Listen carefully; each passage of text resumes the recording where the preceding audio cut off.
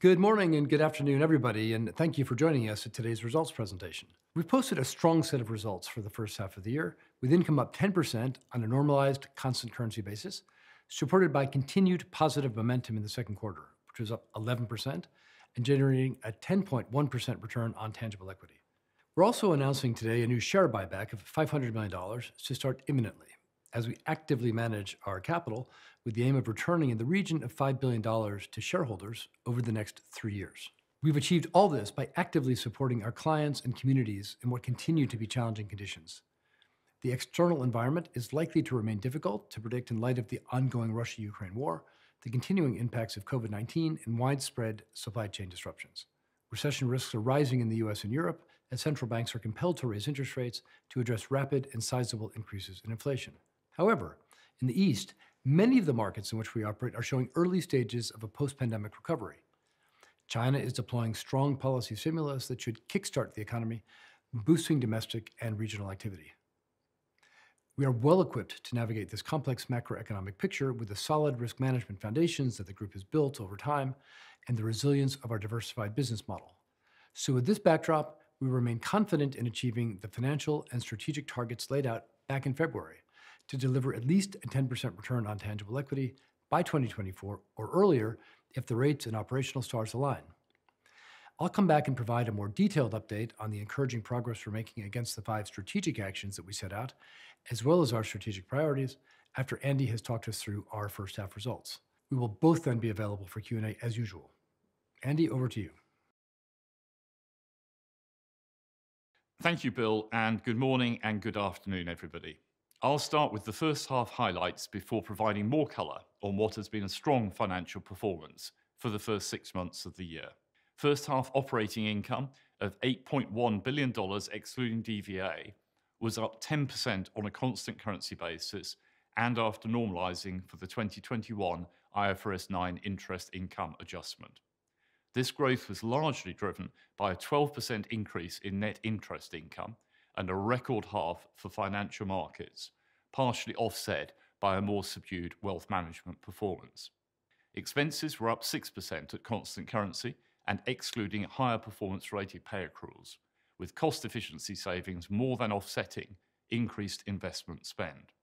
This resulted in 2% positive income to cost jaws for the first half. Credit impairment for the first 6 months of the year was $267 million. This compares to a net release of $47 million for the same period last year. The resultant underlying operating profit for the half year was therefore $2.8 billion, up 7% when compared to last year on a constant currency basis. All this led to a return on tangible equity of 10.1%. Loans and advances were down 1% in the second quarter on a headline level, but when you adjust for currency translation and excluding the impact of RWA optimization actions, there was underlying growth of 2%. Risk-weighted assets reduced by a further $6 billion in the second quarter to $255 billion, driven mainly by currency translation and further optimization actions. And our CET1 ratio was 13.9%, which remains towards the top of our 13 to 14% target range. And as Bill said, we have just announced a new $500 million share buyback, leaving us with a strong capital position to fund future business growth and have capacity for more shareholder returns over time. Looking at income now in more detail. Income overall was up 9%, excluding DVA and on a constant currency basis, and was up 10% after normalising for the IFRS 9 interest income adjustment in the second quarter of 2021. Income growth was driven by a record half in financial markets, up 18% excluding DVA, with a strong performance in macro trading, which benefited from high levels of volatility, increased client flows, and elevated commodity prices. FM income also included a $212 million mark-to-market gain on liabilities driven by the current market volatility. Some of this gain may well reverse out over the coming quarters if conditions stabilise and spreads narrow. Transaction banking income was up 14%, reflecting encouraging signs of economic recovery across a number of our markets, with the cash management business benefiting from the rising rate environment up 25%. Retail product income was up 11%, with deposit margins improving as interest rate rises started to flow through, particularly in the second quarter, driving a 37% increase in deposit and other income. Treasury and other income was up 39%, mainly from the structural hedges we put in place earlier in the year and the benefit from rising rates. Lending and portfolio management was down 20%, impacted by the execution of the RWA optimization initiatives in the CCIB segment, mainly in the first quarter. And lastly, wealth management was down 16%. Two main factors at play here. Firstly, the extensive COVID-19 measures that were in place across Hong Kong, China, and Taiwan for much of the first half reduced customer and sales activity. Secondly, investor sentiment remained very weak, negatively affecting market-sensitive products.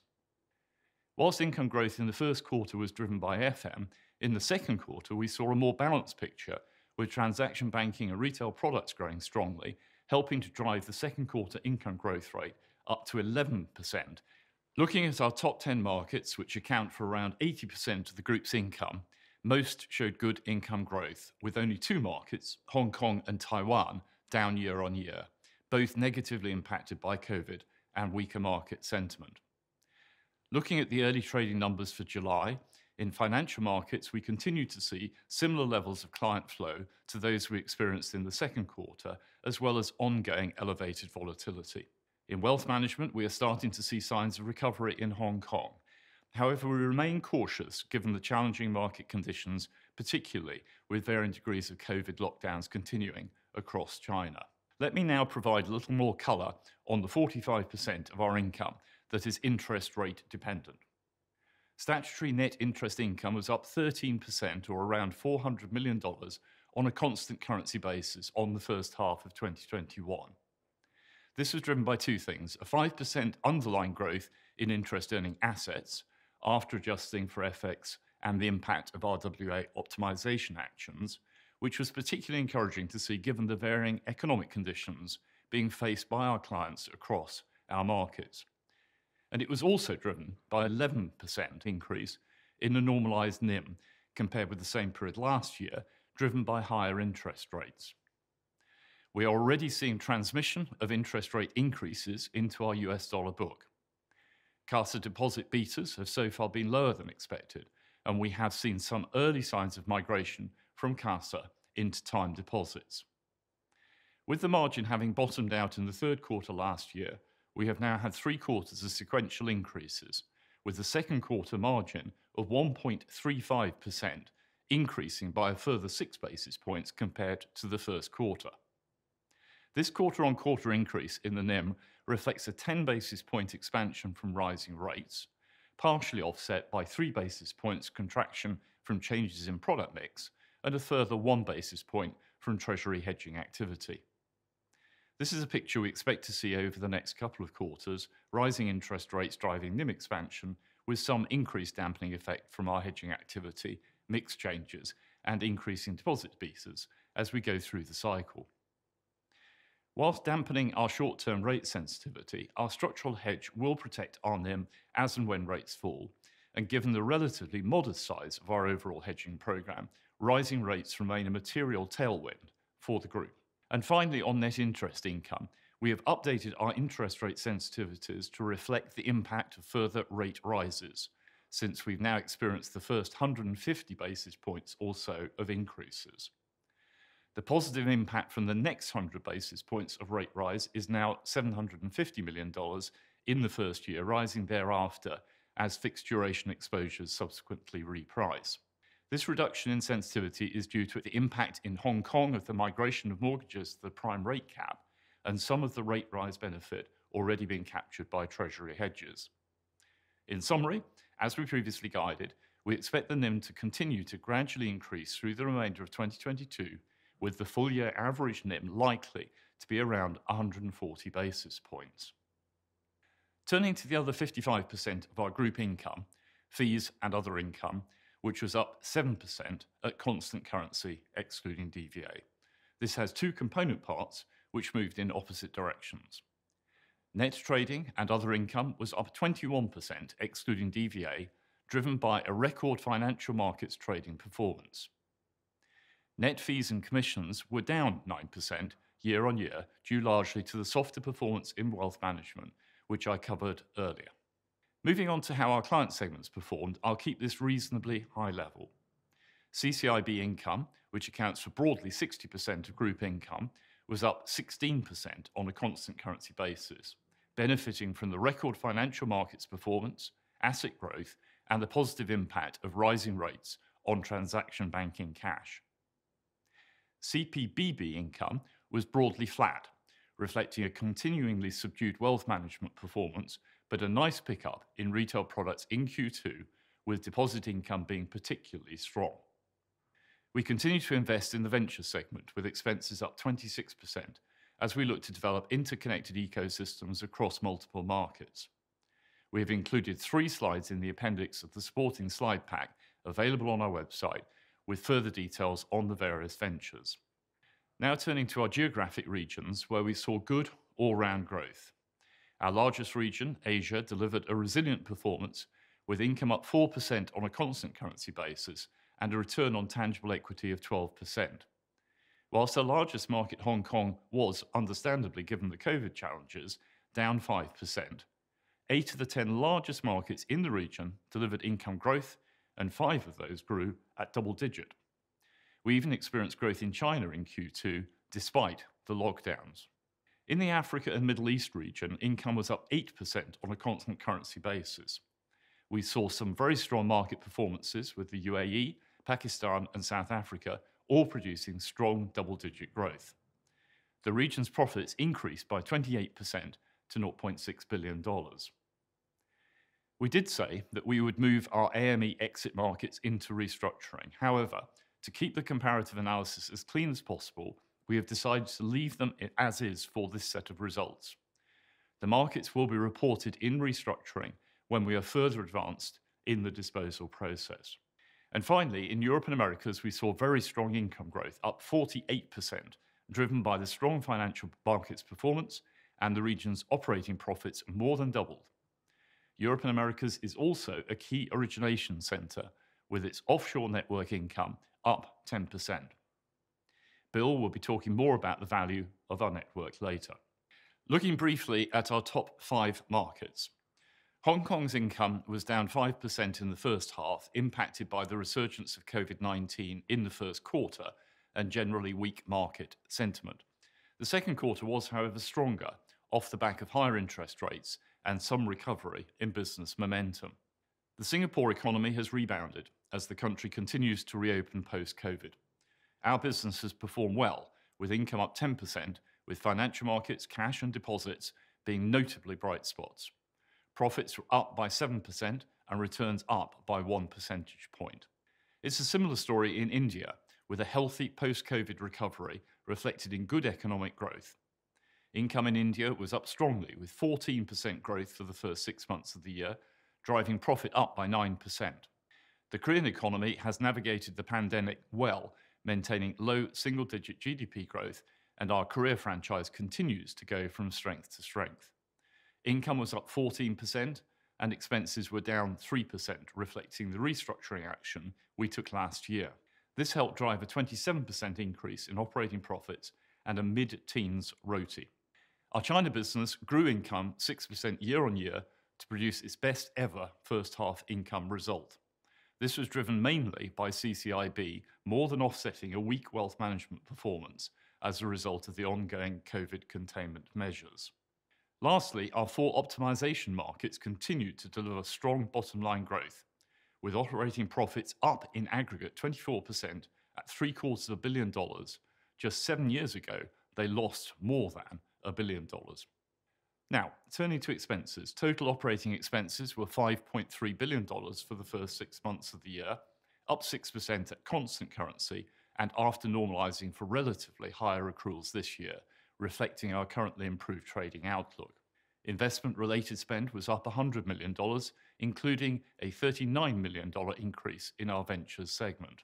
This was more than offset by the delivery of around $200 million of expense efficiency savings in the first 6 months of the year, including the closure of an additional 31 branches in CPBB. Looking now at credit impairment. Charges for the first half total $267 million. This compares to a net release of $47 million for the same period last year. This represents a loan loss rate of 15 basis points, still low, but starting to move gradually towards the medium-term range of 30 to 35 basis points. There were three major items driving this charge, mostly arising in the first quarter. $237 million on Stage 3 assets relating to China commercial real estate exposures, $70 million relating to the sovereign downgrade of Sri Lanka, offset by a $129 million release from our management overlays. This included releasing $160 million from our COVID overlay, but increasing our overlay in relation to the China commercial real estate sector by $31 million to $126 million. We continue to monitor the situation very closely and remain alert to the challenges this sector is facing given the current external market conditions. Turning now to RWAs, which were down a net $16 billion or 6% in the first 6 months of the year, there were many moving parts. Starting with the $14 billion of increases, $6 billion from regulatory changes that were effective from the 1st of January this year, and $8 billion of asset growth and mix. This increase was offset by around $30 billion of RWA reductions, including $14 billion from efficiency actions primarily in the first quarter, positive credit migration of $6 billion, and an $8 billion favourable impact from FX movements. Lastly, looking at the capital position, we closed 2021 with a CET1 of 14.1% and are ending the first half at 13.9%, towards the top of our target range. Profit generation and the benefit of reduced RWAs added a combined 150 basis points to the CET1 ratio during the first half. This has been offset by a number of items, primarily 100 basis points from regulatory changes and the $750 million share buyback, in addition to 50 basis points from instruments fair valued through other comprehensive income on the Treasury portfolio. And finally, looking ahead for the rest of this year, as I mentioned in my opening comments, our financial performance in the first 6 months of the year has been very strong. And as Bill said, we are making encouraging early progress against the strategic priorities that we highlighted in February. However, external conditions remain difficult to predict, particularly in the West. Taking account of our current performance and the external environment, we have updated our guidance. We now expect 2022 income growth, excluding DVA, of around 10% on a constant currency basis, significantly ahead of our earlier expectations for the year. We have also updated the currency translation impact, which we're currently forecasting to be around a $0.4 billion headwind. As previously guided, we expect further NIM progression in the second half of the year, taking the outlook for the full year average to be around 140 basis points and around 160 basis points for 2023. We now expect operating expenses, excluding the UK bank levy, of around $10.6 billion for 2022. This is net of around $0.3 billion of foreign exchange translation benefits based on the current outlook for exchange rates, but it does include increased performance-related pay. As a result, we now expect the currency translation impact to be a net drag of around $100 million to pre-provision operating profit, as a result of the scale of the dollar strengthening across multiple currencies, impacting our income more than our expenses. We're also adjusting our risk-weighted asset growth expectations for the impact of currency translation and now expect it to be broadly similar to 2021 on a constant currency basis. As previously guided, credit impairment is expected to normalise over time towards the medium-term loan loss rate of 30 to 35 basis points. And we fully intend to operate dynamically within the 13 to 14% range, taking account of business opportunities and the macro outlook. We remain fully focused and confident in delivering on our 10% ROTE target by 2024, if not earlier, dependent on interest rates and the broader operating environment. So with that, I will hand back to Bill to update on our strategic progress. Thank you, Andy. Back in February, we highlighted 5 strategic actions to help us achieve our 2024 targets. Since then, geopolitical and macroeconomic volatility has adversely impacted the global economy. It appears at this stage that the Asian markets have been less affected than those in the West, and as Andy mentioned, several are rebounding well from the COVID-19 pandemic. And as you can see, this is coming through in our results. Against this backdrop, our strategic actions remain highly appropriate and serve as catalysts for the whole organization. I'm extremely pleased with the progress we've made since we set out these commitments. I've already talked about our latest action on shareholder returns, and I will now run through the other strategic actions. Firstly, in CCIB, we're going to drive improved returns, targeting an improvement in income return on risk-weighted assets by 160 basis points. In the first 6 months of the year, income return on risk-weighted assets was 6%, already a 110 basis point improvement from 2021. And that was driven by strong growth in income from financial institution clients, up 11%, which now accounts for 44% of CCIB income. In addition, the CCIB team successfully delivered around a third of their $22 billion 3-year RWA optimization target in the first half of this year, enabling the business to remain well under their RWA target for 2024. In CPBB, the team has made steady early progress on their journey to transform profitability, with a cost-income ratio down 2 percentage points since the end of last year to 72%. Of their $500 million 3-year gross expenses savings target, they have delivered $98 million of that so far, including a further 31 branch closures, and are executing plans to deliver the remainder of this year's target of $200 million. The business also continues to add a very healthy number of new clients through partners, with over 350,000 partnership clients added so far this year, a key contributor in driving growth in the number of mass retail clients. As we go into the second half of 2022, CPBB should see tailwinds from both interest rates and hopefully an improving wealth management outlook, which will help improve the cost-income ratio further. China presents the group with one of the biggest strategic opportunities over the coming years. And as Andy mentioned, China this year delivered its best ever first half income performance. Our CCIB business made good progress in the first half of the year, and China network income grew strongly along a number of key corridors in ASEAN, up 36%, and South Asia, up 24%. We saw strong growth particularly in Singapore, India, and Bangladesh. In addition, there was strong growth in both sustainable finance income and income from new economy clients. Unsurprisingly, our CPBB business in China has faced headwinds with large-scale COVID lockdowns and weaker market sentiment impacting wealth management. Despite this, we continue to make great progress with our focus on digital partnerships, with the launch of a number of new partnerships in the first 6 months of this year, including JD.com and WeBank. The long-term prospects from the structural shifts relating to China opening its financial and capital markets remain intact. We believe we are in a unique position to capitalize on the significant opportunities from this opening and are investing $50 million this year in both onshore and offshore capabilities as part of the overall $300 million 3-year investment plan to further strengthen our position. Expense efficiency is core to enabling us to create positive operating leverage whilst creating capacity for us to continue investing into strategic initiatives. And here, as Andy mentioned, we have already delivered around $200 million of the $1.3 billion gross structural cost savings target. Moving on to our strategic priorities and network. At the start of 2021, we also set out 4 strategic priorities: continue to grow our network business, continue to grow our affluent business, return to growth in mass retail, and advance on all fronts of our sustainability agenda. We're making good progress in every area. Given the changing economic environment, I'd like to drill down a bit on our network business.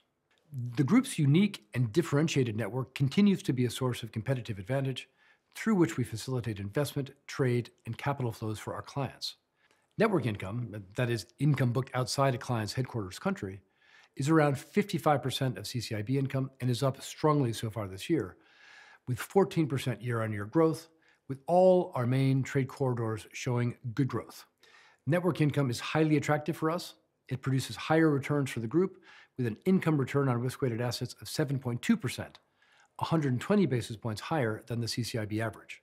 Asia is the largest originator of network income, with $1.1 billion of income for the first 6 months of the year, which is up 14%. Intra-Asia corridors account for around 3/4 of this. With growth of 10%, China is the largest single network market.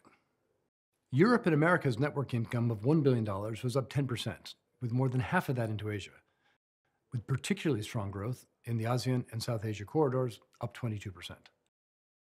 Lastly, Africa and Middle East generates about $0.3 billion of network income for the group and is also an important corridor for Europe and Americas and Asia. And whilst the overall network picture is a positive for the group, we are also taking action as we sharpen our focus on the most significant opportunities for growth while simplifying our business. To that end, back in April, we announced that we are exiting the onshore operations in 7 markets in the Africa and Middle East region and focusing solely on the CCIB segment in 2 additional markets. We will look to refocus resources into new markets, like Saudi Arabia and Egypt, as well as ongoing investments into several of our larger markets in sub-Saharan Africa, building on the strong corporate, retail, and digital banking operations we have in those markets. Now turning to sustainability. We continue to see strong income momentum in our sustainable finance business, with income up 43% and asset growth of 11% year on year. Our pipeline continues to build, and we remain confident in delivering our $1 billion income ambition in the medium term. The Russian-Ukraine war is creating some negative sentiments for sustainable finance as companies and countries are having to switch supplies just to keep the lights on. Volatility and higher prices in core commodities will also impact supply chain issues at renewable companies. However, this is likely to accelerate the climate transition in the medium term, with energy independence now becoming a security issue. I'm very excited by the appointment of Marisa Drew as our Chief Sustainability Officer. Marisa is a highly experienced CSO, and she will lead the newly created CSO organization across sustainability strategy, client solutions, and our net zero program. We continue to implement our ambitious net zero pathway, including those enhancements we announced in March. We're also continuing to demonstrate our thought leadership with the release of our just-in-time report that investigated the cost and socioeconomic implications of a net zero carbon transition. We know that emerging markets are most in need of capital and require almost $95 trillion to effect their transition. The funding needed is significant, and reaching net zero in our markets will therefore be no mean feat. And we remain optimistic in our ability to play a pivotal role in supporting this just and sustainable transition. Lastly, I want to drill down a bit into our venture segment. We built a diverse portfolio of 20-plus investments and over 30 ventures across 6 high-conviction themes, providing optionality for our future and a key catalyst for change in our broader organization. And we're making meaningful progress across a number of areas. We now have around 1.2 million customers across the various ventures, including over 350,000 customers in Mox, our Hong Kong virtual bank, up 100,000 in the second quarter alone. The total value of customer assets across the various platforms is now almost $2.5 billion, with transaction flows of around $8 billion in the first 6 months of this year. Our recently announced partnership with SBI Holdings will help us accelerate growth of Solve, the B2B digital marketplace for micro, small, and medium enterprises. We also have in the pipeline some exciting new ventures that are close to launch. Trust, our second separately licensed digital bank in Asia, in partnership with NTUC, is in extensive user testing and plans to go live in the next couple of months. Our plug-and-play banking-as-a-service solution, Nexus, now has regulatory approval for launch in Indonesia, which is planned imminently. And we're looking at expanding this to a second market. More to come on that later this year. So as you can see, since its creation, Ventures has come a long way with very promising future potential. So, to sum up what Andy and I have just covered, we delivered a strong financial performance in the first half. We're making very encouraging early progress against the 5 strategic actions we laid out in February. Looking forward, whilst recession risks are rising in the West, we're seeing the early stages of a post-pandemic recovery in many of the markets in which we operate, underpinning our prospects for growth. We have the right strategy, business model, and ambition to deliver our 2024 targets. The management team and I remain focused on delivering these targets while we create exceptional long-term value for the group. So with that, I'll hand over to our operator so Andy and I can take your questions. Thank you. We will now begin the question and answer session. If you wish to ask a question via audio, please press star 1 and 1 on your telephone keypad and wait for your name to be announced. Alternatively, please use the question box available on your webcast page to submit your questions. Once again, star 1 and 1 if you would like to ask a question via the telephone. We will now take our first question. Please stand by.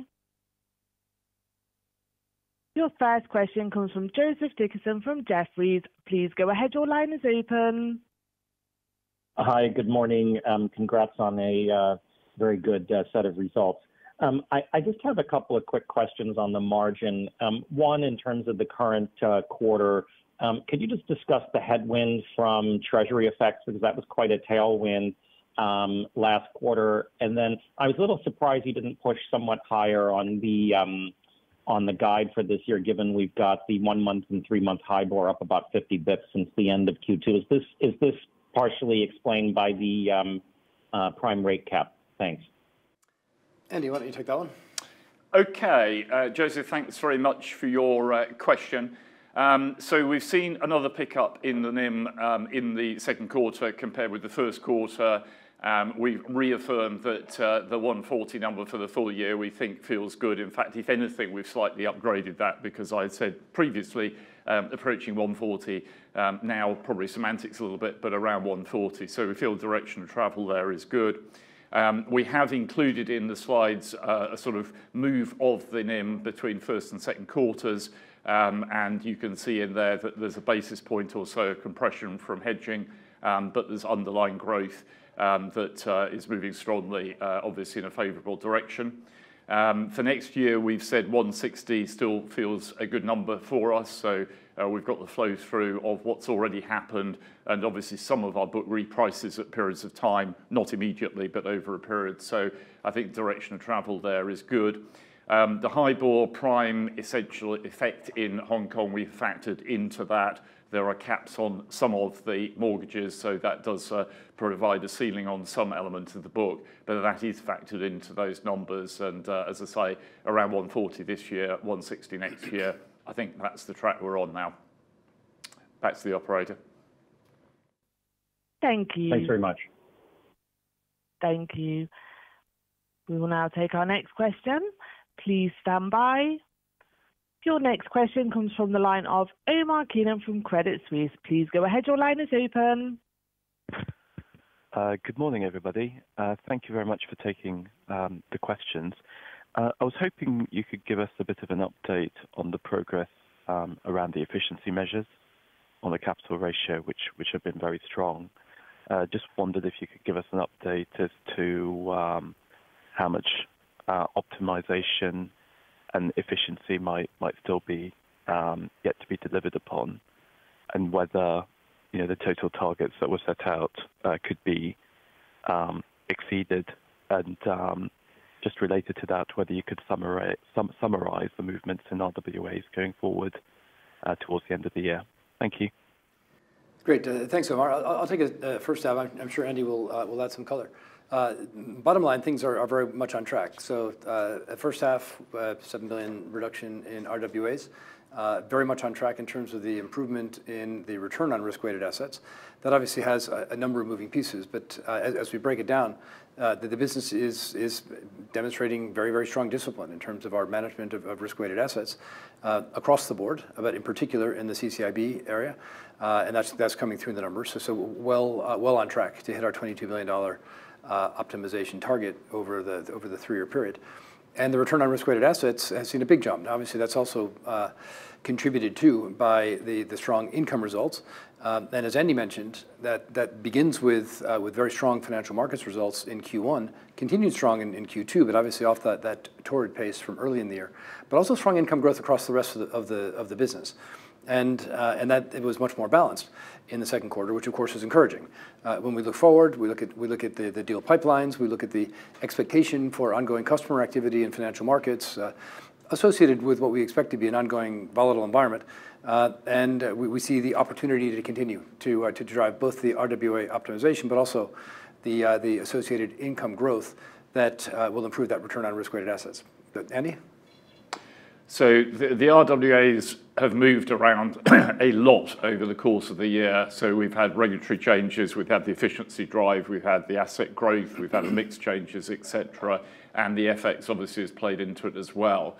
What we've said is if you take the start of the year and adjust for FX, we'd expect to be roughly that sort of level at the end of the year.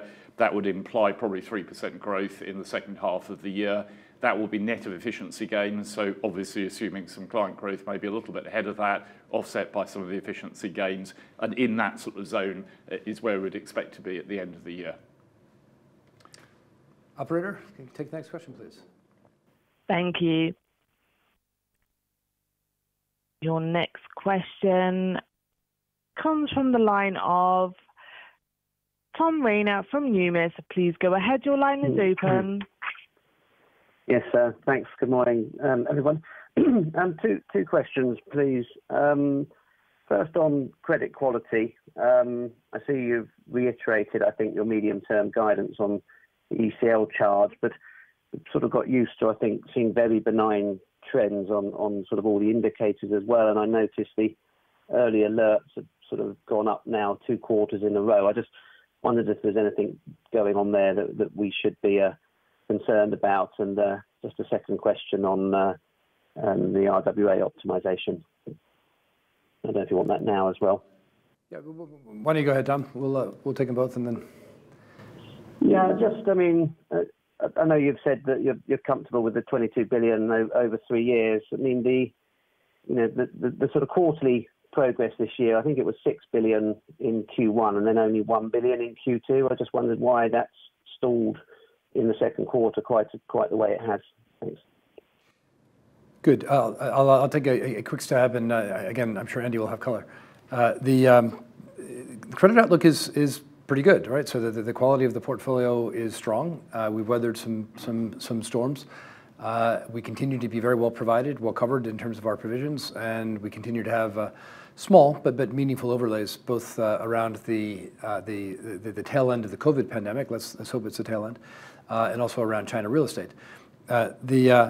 Early alerts, I think, reflect the fact that the markets in which we operate are under stress and will come under more stress. And that stress, obviously, from slowdown in growth in the West, so stress from higher cost of living, higher commodity prices, and now higher interest rates associated with a strong dollar. We've obviously seen that stress manifest in Sri Lanka in a very acute way.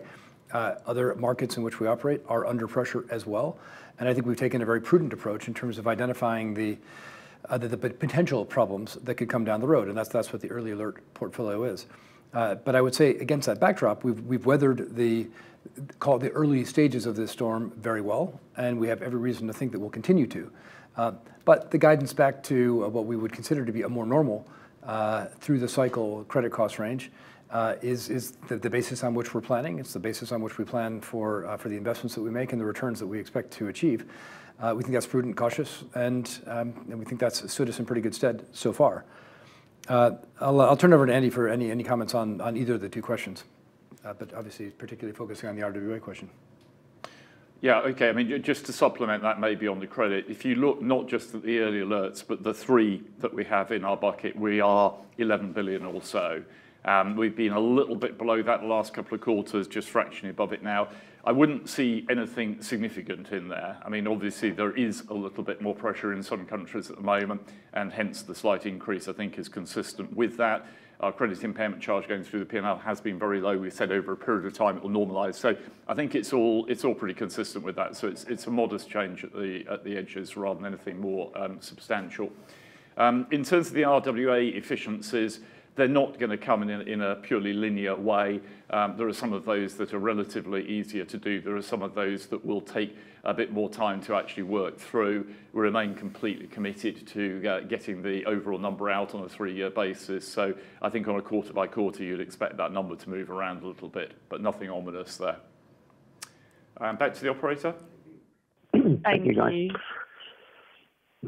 We will now take our next question. Please stand by. Your next question comes from the line of Fahad Kunwar from Redburn. Please go ahead. Your line is open. Hi, both. Thanks for taking my questions. Just a couple. The first one, just going back to NIM.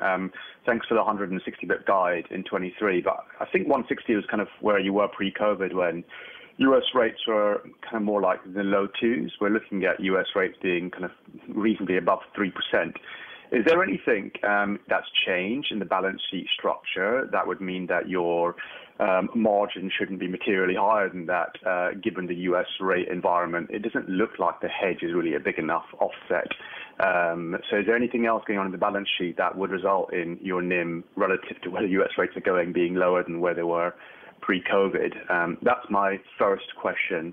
And my second question was just thanks for the comments on wealth seeing early signs of recovery. A couple of wealth management peers in Asia Pac have been a bit more constructive, seeing Asian clients deleveraging and taking a bit more risk. So what do you see on the outlook for wealth management given the kind of zero COVID policy in China?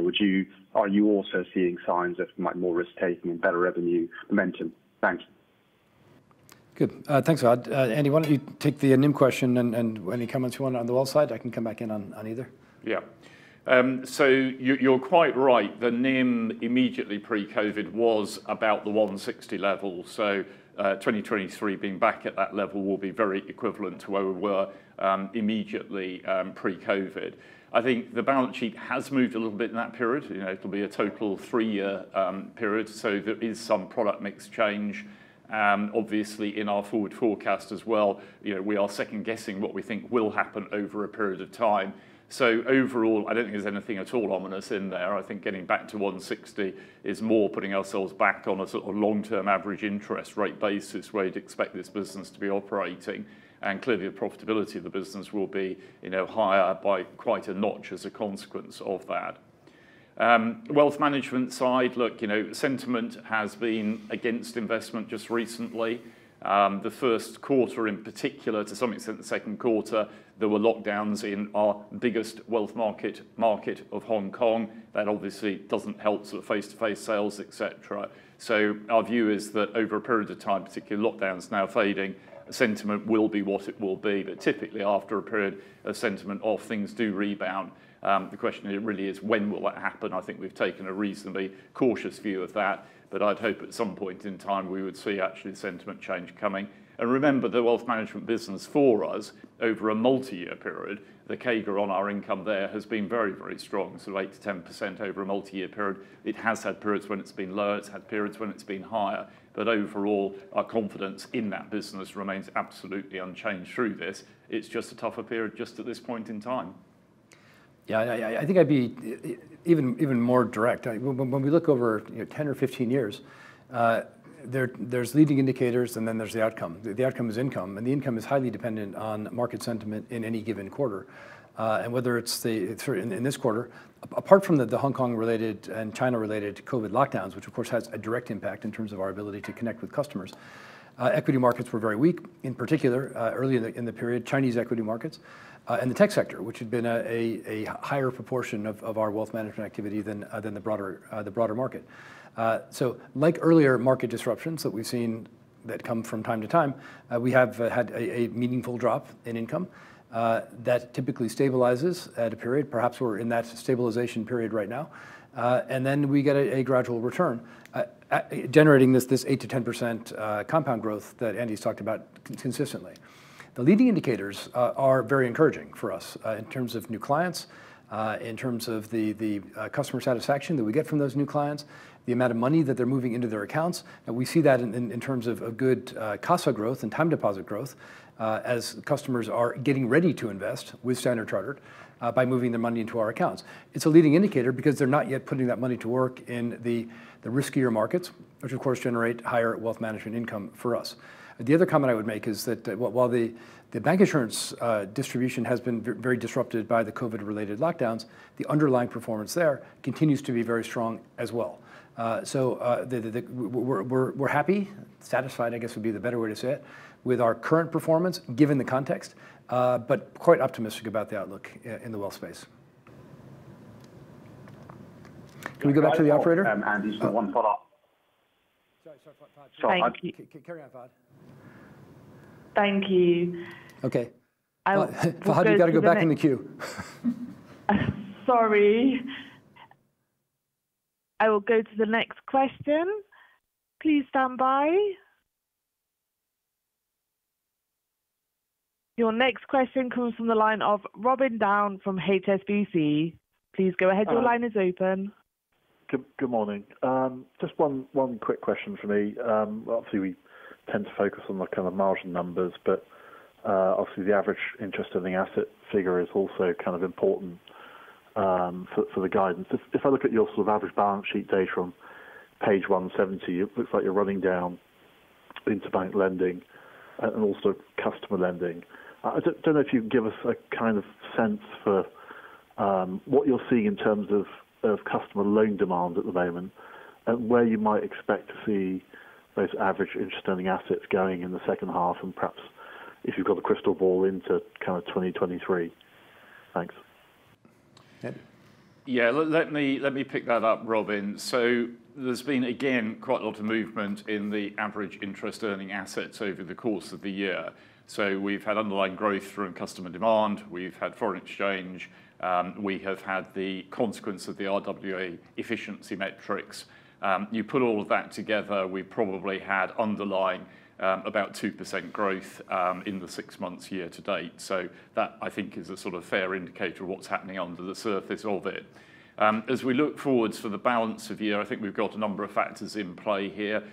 One is markets like Hong Kong, which clearly had a more difficult first half, hopefully picking up a little bit more momentum.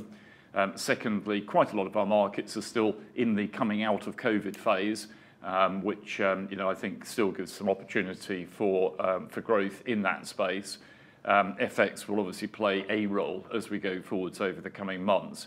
But I think we are still sort of sitting here saying, actually, with the way that the economies in which we operate, remember those are largely not the Western ones, playing out, that actually there is reason to still be quietly confident about the growth that's there. There's obviously a lot of talk about recession in the Western market. That's probably, for us, a slightly lesser issue, certainly as we talk about the balance of this year.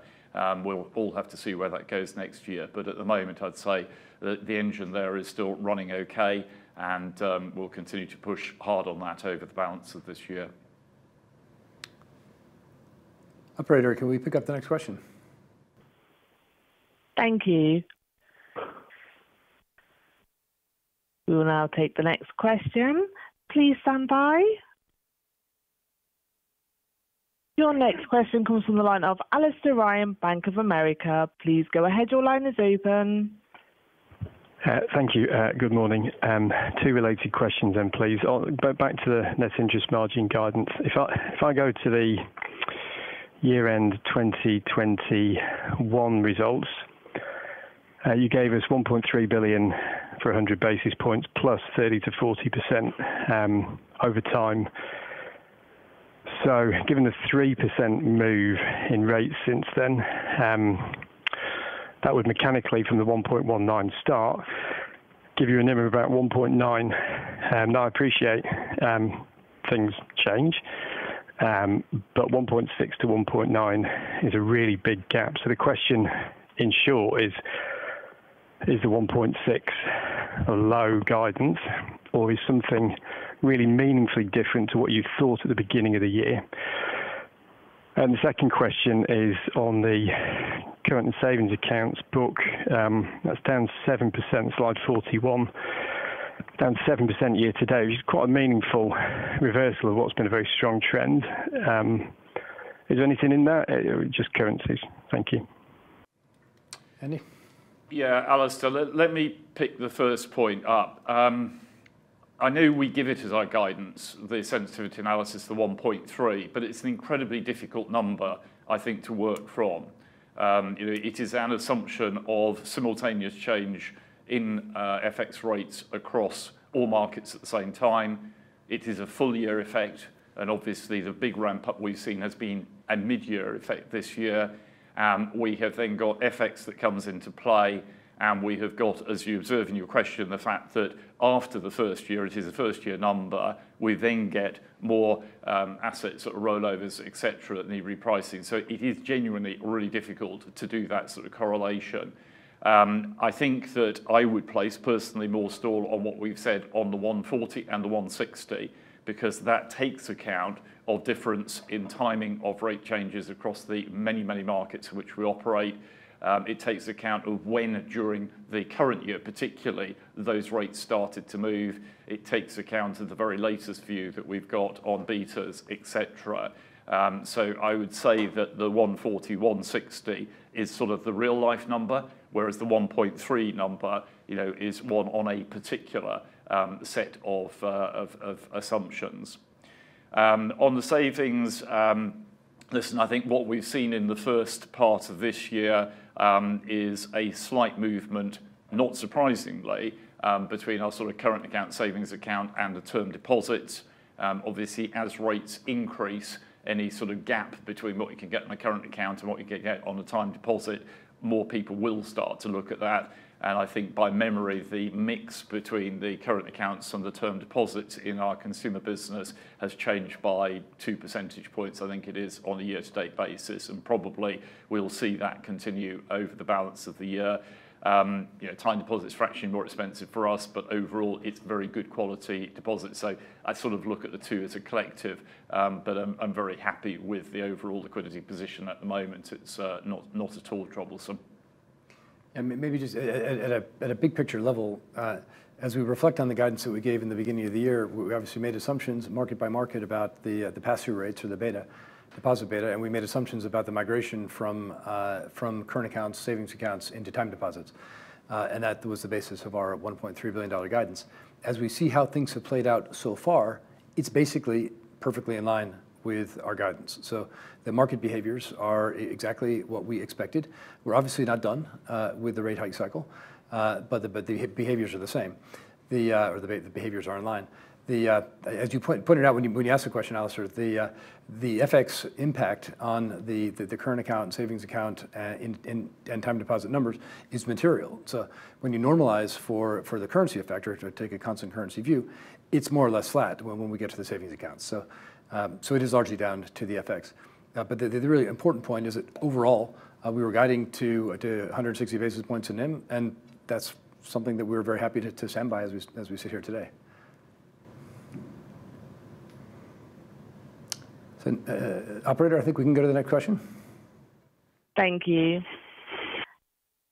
I will take the next question for you now. Please stand by.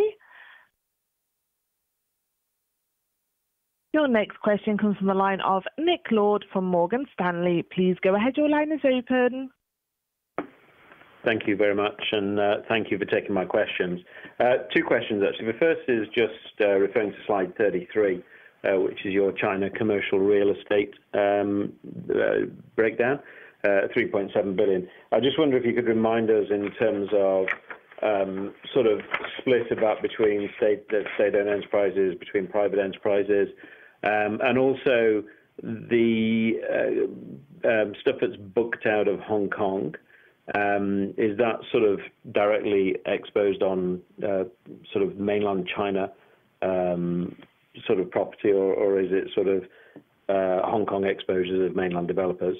And also just want to make sure that you sort of captured in there sort of any exposures outside of China of mainland developers. So I'm just trying to get a feel for what's in and what's not in that 3.7.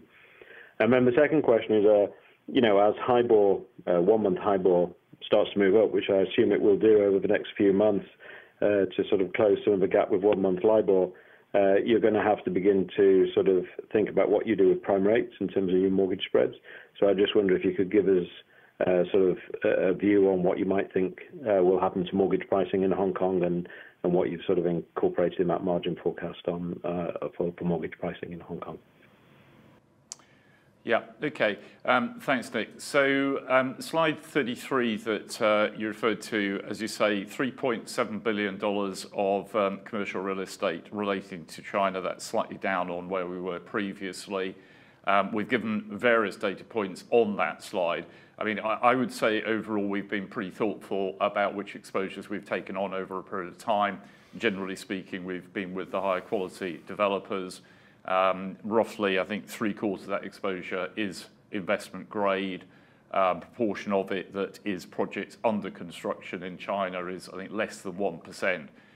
So, it's a well-constructed portfolio, not without its issues. We have said that a big part of the credit impairment charge we took in the first half, I mean, looked at one way, most of the group's charge overall did relate to the China commercial real estate area. We also show a split on that chart of how much of the exposure is booked in China, how much of it is booked in Hong Kong, and that depends a lot on where the clients are based, etc. On HIBOR, we are clearly, as we always do, monitoring the position. We want to grow the mortgage book there, we want to grow the business there, we want to make sure we're competitive on pricing. So we'll continue to monitor our pricing on that front, and we'll see how things develop over the coming quarters. We have made a set of assumptions on that incoming, obviously, to our NIM forecast for the group as a whole, which I referred to earlier on. That is embedded within that. Operator, I think next question. Okay. Thank you. We will now take our next question. Please stand by.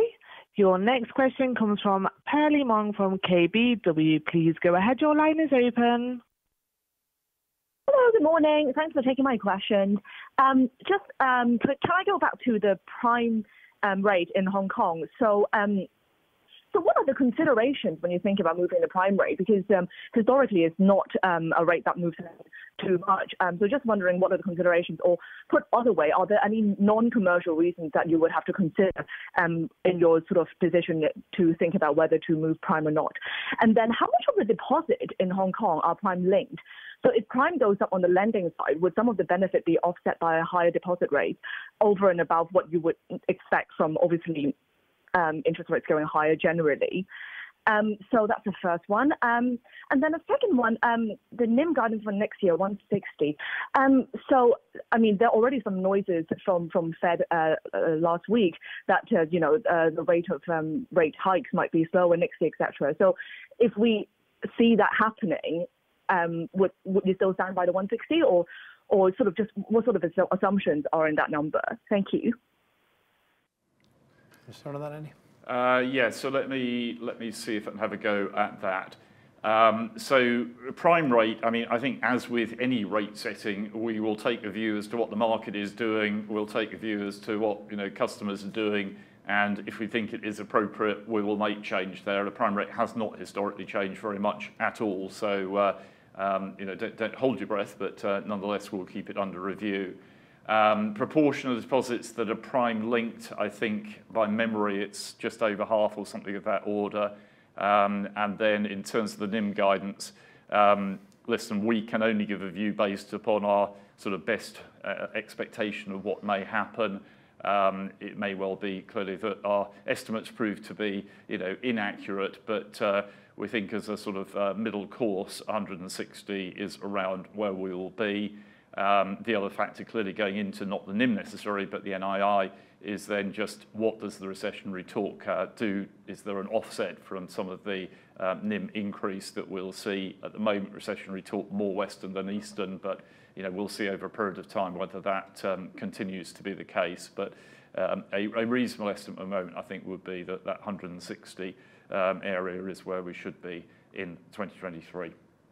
Maybe just to state the obvious, and I think it's implicit in your question, if rates do move in such a way that it cause the banks in the market, including ourselves, to increase the prime rate, that would be a partially hedged outcome in terms of the prime rate of mortgages versus the prime linkage on the deposits. But net it would probably be a modest negative. But that expectation or probability is priced into the 160. Thank you. We will now take our next question. Please stand by. Your next question comes from the line of Aman Rakkar from Barclays. Please go ahead. Your line is open. Good morning, Bill. Good morning, Andy. One question on capital. Your CET1 ratio, 13.9%. It's at the top end of your target range. Appreciate RWAs are going to drift higher in H2, but you're likely to be pretty capital generative, I'd imagine. I'm just trying to work out why perhaps you didn't look to announce a bigger share buyback than the 500 million that you've announced in Q2, particularly given the last buyback you did, 750 million. I think you executed that well within the quarter, so I think it took you about 2 months. You're likely to execute this actually in fairly short order. Is there any reason why you've not announced something higher? And should we expect that perhaps you could announce another buyback with Q3 results, or is this a half-yearly thing? Thanks. Yeah, that's great. Mark, thanks a lot for the question. We said that we're going to operate dynamically within the range, and we are. We've also said that we want to generate enough excess capital to return in excess of $5 billion to shareholders over a 3-year period, and we're at 1.4 or so billion as we sit here today. We are very well on track to deliver that. So it feels like we're on the right track. We want to be well capitalized as we go into a period of uncertainty. We are. We're very comfortable with our asset quality and our provision level. We're comfortable with the earnings momentum that we've got. We want to have a strong capital position, and we do. We think that there will be opportunities both internally to invest, but obviously also externally. And we want to be prepared for things that come along. So we're operating dynamically in the range, exactly as we said we would. We've got a good, healthy return to shareholders. And 500 felt like the right ground to hit at this point. But I'll turn to Andy. I'm sure you've got some more thoughts on this. Well, probably not many more thoughts, actually. This is a balance. We want some capability to grow the business further. We want to make sure we're protected on the downside if the recessionary concerns become any bigger. And our sense is at this point in time to be on a pro forma 13.7 feels fine. Will we review it in future? Absolutely. Are we still committed to the 5 billion overall in the 3 years? Absolutely. Indeed, look at the buybacks plus the interim dividend we've declared today, 1.35 billion on its own.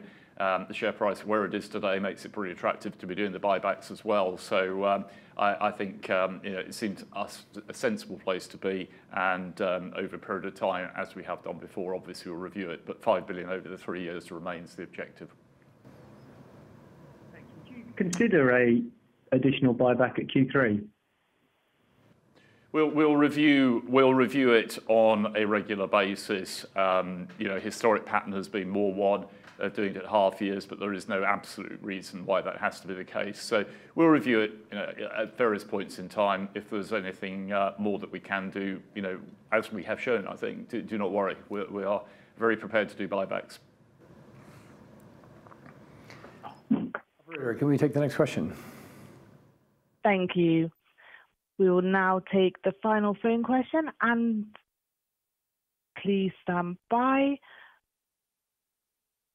The question comes from the line of James Invine from Societe Generale. Please go ahead. Your line is open. Hi, good morning. I just had one question on the rate sensitivity slide 29 of the deck. It's come down, the overall sensitivity has come down for the reasons you've laid out.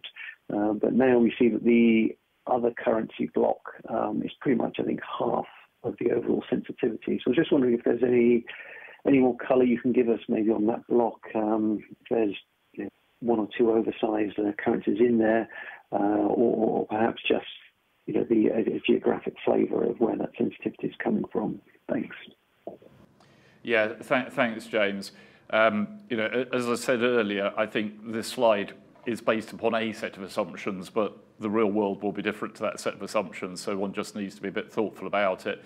The key difference in aggregate, I'll come on to your question specifically, is clearly we are, 1.5 percentage points further up the curve than we were when we did the previous guidance, and therefore the next 100 basis points is very different to the 100 basis points that was the next one last time round. Factors that come into that are the prime cap on the Hong Kong mortgages, etc., things we've talked about. So that's why the numbers come down, but it is off a very different start point. The start point itself is higher, and therefore the increment is lower.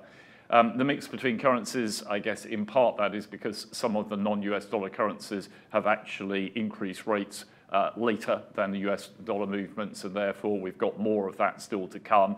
And that is the largest part of why that block is moving less than some of the other blocks on that chart. So, operator, if there what are the largest, say, 2 or 3 currencies in there? There's a whole mixture. I think on the slide we've split it out into 5 different currency blocks. I think it is. We've not sub-split the smaller one out there, but you know the markets which we're in, and you can see the broad split of activity. So it's quite a variety. Okay, thank you. Okay. So, operator, if there are no more calls online, do we have any, or on the phone, do we have any questions online? Yes, we've got 3 questions online. First one is from Manus Costello at Autonomous. You referenced the risks from a strong dollar and high inflation. Which of your markets most concern you with regards to these risks, and what are you doing to mitigate it? The best mitigation, obviously, is prevention, and we've, I think, done quite a good job over the last years, several years, of making sure that we don't have significant concentrations. I think we demonstrated that in the real world with the challenges in Sri Lanka, where we absorbed the necessary provisions and increases in risk-weighted assets into what was nevertheless a very strong first quarter. As we look across the characteristics of markets that are under pressure, they tend to be smaller and more open economies that are subject to the economic impact of higher U.S. dollar rates and a stronger U.S. dollar, so higher external debt balances. And I think if we refer back to some of the work that the IMF has done in terms of identifying some of the hotspots, it's probably correlated with some of our own concerns. I think there's no good news, obviously, in periods of financial stress, but we do feel quite comfortable that we're prepared for the adverse outcomes in a number of markets that we face. We don't welcome any of them, and we stay very close to our central bank and sovereign clients. In many cases, we're the ratings advisor for these countries across Sub-Saharan Africa, South Asia, ASEAN, where we clearly are seeing some pressure. That leaves us in some position to help influence outcomes. It also certainly puts us in a very good position to understand what we can be doing, both to help our clients and the communities in which we operate, but also to protect ourselves, which is what we've been doing. So I won't get into much more detail in terms of specific names, but broadly, I think we're as positioned as well as we can be. We see the stresses. We think it's going to be manageable. I think the IMF has been very proactive. And countries that have sought IMF help relatively early on have navigated well so far.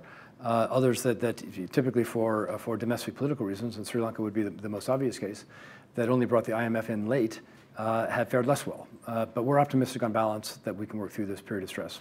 But thanks for the question, Manus. Thanks, Bill. Next question from Rob Noble at DB. There is a decline in market interest rates in 2024 in the US. Given this shape, should we expect NIM in 2024 below the 160 basis points average, or does the rate rise movement build through 2023? And the second part to the question, is 10% ROTE in 2024 possible with the expected dip in US rates? So 2024 is still some way out.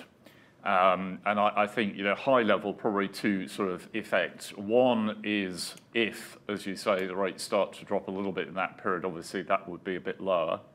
On the other hand, we do have a lot of our book that reprices beyond the first year, and therefore there is a sort of undercurrent that actually flows through into subsequent years. So I'm not going to put a number on 2024. I know you didn't ask one, but I won't put one on there. But I don't think we should be seeing, a significant dip in that period, unless obviously US rates fundamentally change in the other direction. Consistent with that, I do think 2024 for the 10% ROTE is absolutely achievable. It is what we are setting our stall out to achieve. The rates will be one part of how we get there. But let's not forget that the underlying growth with our customers is still good. And I think particularly for those that's based in the Western world, where we read a lot of the press about the gloom and doom and the recession, in the markets we're operating in, actually there is more positivity. Markets are coming out of COVID. Maybe there will be some undercurrent from recession over a period of time, but I suspect it may be a little bit later. So overall, 2024 for the 10% ROTE, we feel very, very strongly about. Thank you, Andy. Last question for the day from Guy Stebbings at Exane. It's interesting to hear that you're already seeing some signs of negative deposit mix shift into time deposits at this early stage in the rate cycle. Could you elaborate on what you've seen to date and what you assume within your NIM guidance for deposit mix shifts as we move further up the curve? Andy will take the question, but it's not surprising to us at all. It's exactly what we expected. And the profile of the mix shift varies a bit from market to market, but it's broadly exactly what we had factored into our $1.3 billion of interest rate sensitivity guidance back in February. So no big surprise. And I would underscore that while, of course, free current accounts are preferable to time deposits where we pay some interest rates, these are still attractive deposits for us. And in aggregate, we're growing. And that reflects, as much as anything, the strong customer position that we've got, the underlying strength of our cash management business. It's coming both on the retail and the corporate side. So we're not surprised by the evolution, and we're happy with the progress of the underlying business. But Andy? No, I mean, to repeat what I said earlier, we are seeing a small movement to time deposits, I think to maybe 3% actually, so far in the year to date. I'd expect that we would see another few percentage points over the balance of the year because obviously rates still rising. But as I say, for us overall, there's a balance here. It may be marginally more expensive, not a lot more, but actually it's sticky, it's good quality, it stays there from a regulatory treatment, it's very, very good funding for us. So yes, a little bit of mixed change, not a worry, factored into the NIM thinking and factored into NIM thinking indeed for next year as well.